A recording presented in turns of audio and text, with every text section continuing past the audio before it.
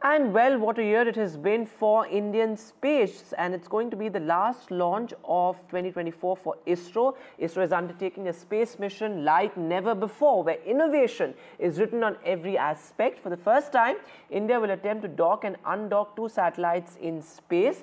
On the 62 number launch of the Polar Satellite Launch Vehicle, India is undertaking a SpaDeX mission, the space docking experiment. India is ready to do a very unique experiment in space, a docking, undocking experiment of 2 satellites.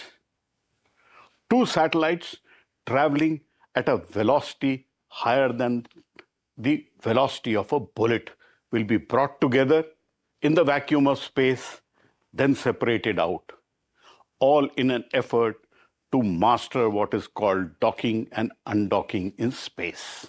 A technology that will be useful for India for its future Chandrayaan-4 mission and also for creating the Bharatiya Antariksh Station, which has to be made ready by 2035. And finally, when an Indian has to land on the surface of the moon, the same docking-undocking experiment will help in that process.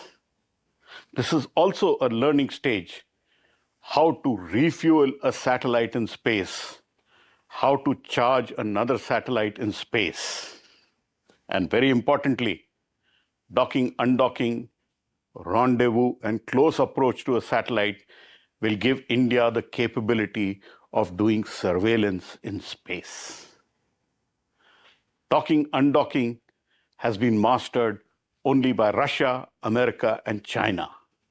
And now India attempting it on its own steam.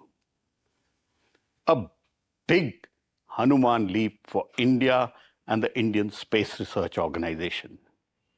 Docking, undocking is a very tricky exercise.